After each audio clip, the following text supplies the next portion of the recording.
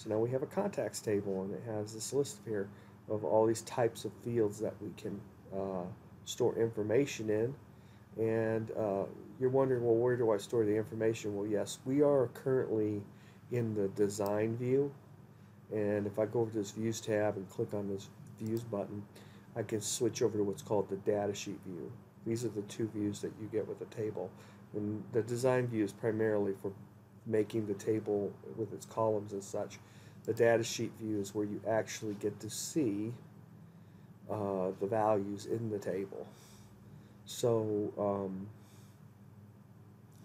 in our first column is our ID, and if you remember, it is a, we'll go back to design view, it's an auto number. So you can't put a value in here. This is going to get auto-populated by the computer. It's a way of keeping track of each record. So even if I tried to type something in here, you can hear the bell going off.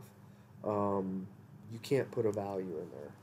So I'll put my name in here. And again, we're just using a full name. This is the contact name field. And then we got our address, and I'll just put a fake address in here. And let's just skip apartment for now. And we'll put a city in here. And who wouldn't think of the big city of New York? And NY for state.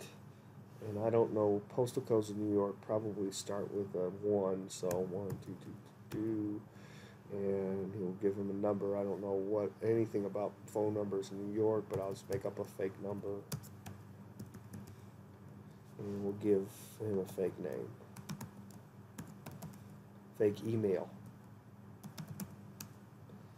Now, I put values in here, and even when I put this email in here, I didn't make a real email, and you notice there was no error in entering it in or anything, and somebody maybe say, well, I don't want emails that aren't correct or whatever. There is no validation going on in this table. Again, remember, all these fields are just text fields, and so I can put basically any kind of information I want in any of these fields. So let's just put a .com in there so things look right. So there I go. I got my first record. I got my first table, and now I can at least keep track of a list of contacts for my church.